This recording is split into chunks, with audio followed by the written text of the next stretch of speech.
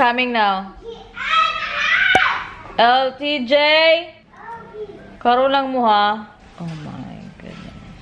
Na-drop off na sa 32%. Anyway, hello, good evening. Time is like what, 6? Tito woke me up because it's dinner time. Oops, not that one. Yep. Oops, not that one again. Oops, not that one again. Okay, that's it. Come on, time to dinner. Oh, I missed that one. Elvie, it's dinner time. Who was that screaming again? We got pork barbecue. Magpagod naman kayo na. Hala. Yummy. Come on, Elvie. I'm gonna get more water. Earlier was so cute because Elvie was helping Pai the barbecue. How would you like?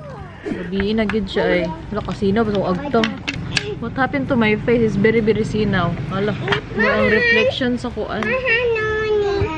But I did not. Okay. You like that? I don't even put anything on my face. Huh? Good job. Na bon appetit. Na gracias. Na thank you, Lord. For our food and to Tito. Amen. Who wants to corn? And ketchup. Careful. Pahanggat sad mo na. Uy, dili mo pahanggat. Hala. Foreigner style. Wow. Tito, may want ketchup.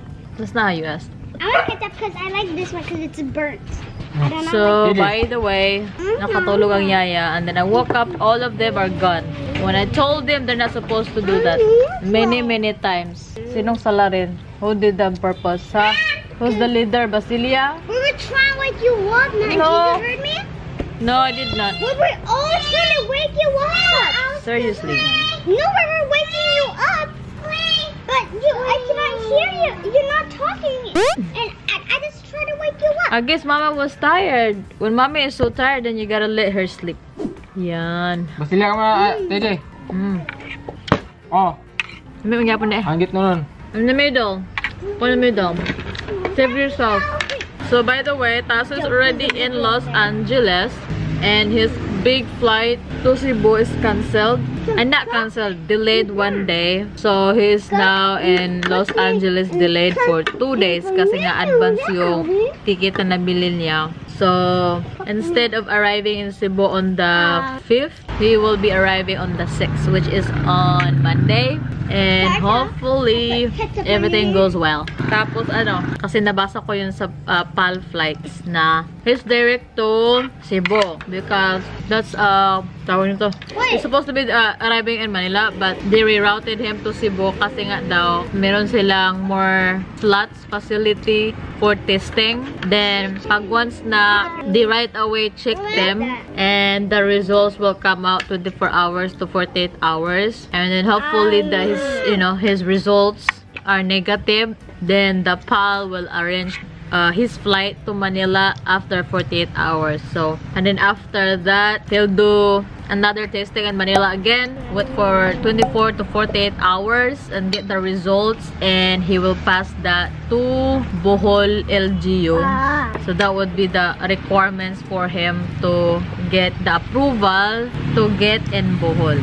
So now I kinda get it. So yep, and Marson is day 2 quarantine in our hometown Barangay Hall. And he's already bored. 1 day pa lang daw, hala. Good luck. Anyway, bon appetit. Kuya, we're eating, not playing. In here, please. Where's your barbecue? Come on, come back here. You cook it, huh? That's why we're not playing. Come on. Wow, barbecue is so good. Looks like it's going to rain. You guys see that? Ha? Ano man? Hinaw na akong nilaban ba? Mugani. Hinaw na akong nilaban kay.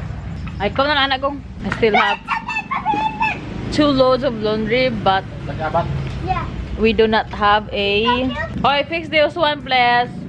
This one, oh, how come this one is all over the kuana na? Kamugid ah.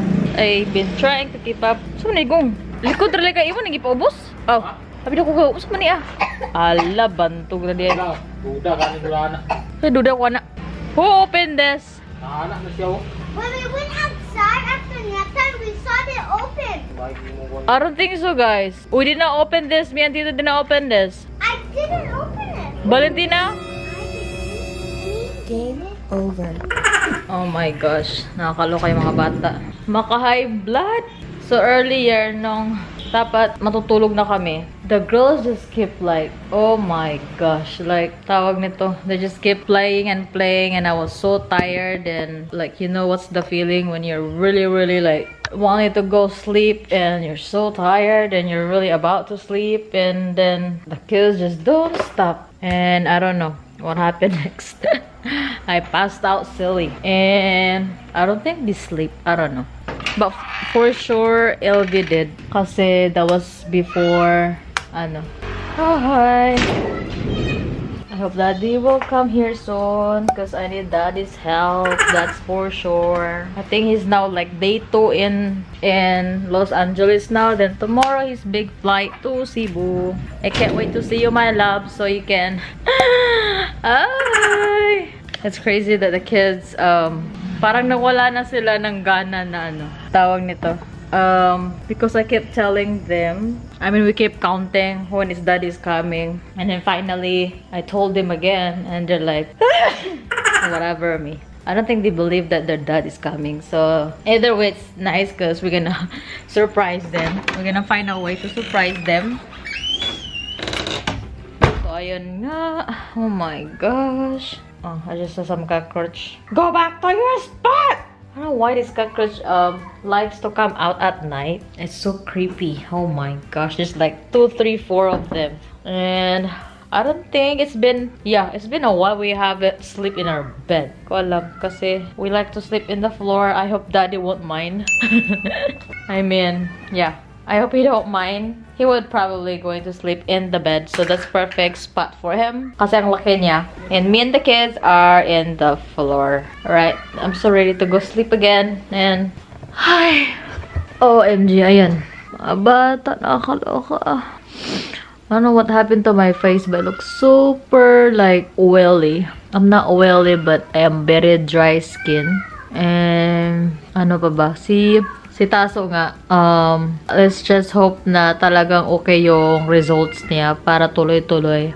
Kasi there's like effective flight to Manila, Tagbilaran, starting from July 13 or up to 13. And hopefully he will catch those flights. And tawag nito, yung sea travels are suspended. So I thought ano sa Cebu siya mag-arrive, tapos doon na siya mag-start the journey from there to Bohol. But I was so afraid kasi nga they just announced na the sea travels are suspended. And I think getting to Bohol, not outside Bohol or both, I'm not sure, but it's a good thing na now it's going to Manila. And kasi nga daw sa testing facility slots na kulang daw sa Manila. Basta meron silang PAL update like every day they have updated there, so that's nice. And let's just hope for the best, and I just can't wait for him to go home. And Tasso is so jinkus. He still did not believe that he will get quarantined. Like, he did not believe me that my brother is on quarantine now. And I'm telling him that he might, you know, get stranded in Manila or get quarantined. He will get double quarantine in Manila and to Bohol. They just don't not take it seriously. So I'm telling you now, babe, again, I just really hope for the best and your results are okay, no problem. So you can go and get your quarantine in Bohol, and that would be 14 days.